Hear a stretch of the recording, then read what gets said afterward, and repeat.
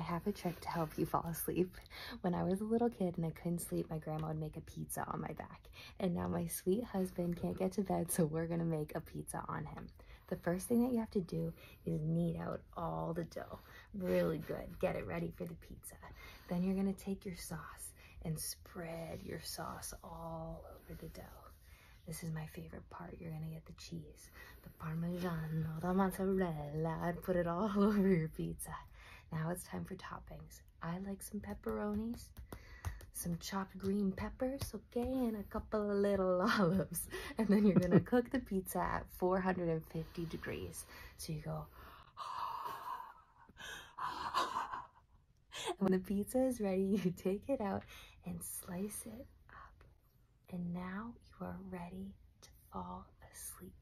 So next time you can't go to bed, just have somebody make a pizza on your back. Good night.